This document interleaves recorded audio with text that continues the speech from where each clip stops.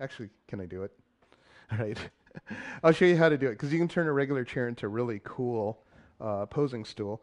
Just put your right bum like on the very edge and then lean until your rib cage hits the chair like that.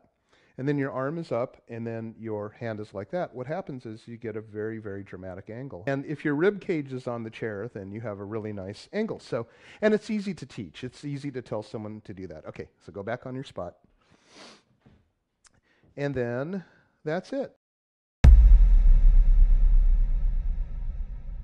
So now let's change it up a bit and let's put a red background behind the model. So as you can see, I've got a beige wall. All I need to do now is turn the head around and put in one of my red gels, and then I'll be able to change the color of the background to a very spectacular red. And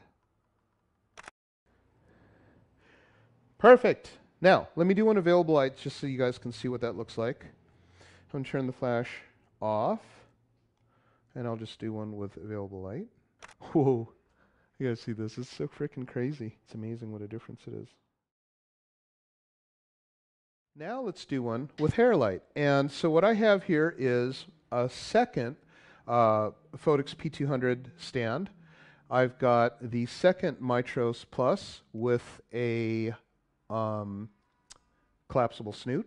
And then I'm going to put the amber gel inside here because she has blonde hair, and I'm going to make it really kind of glow very nicely.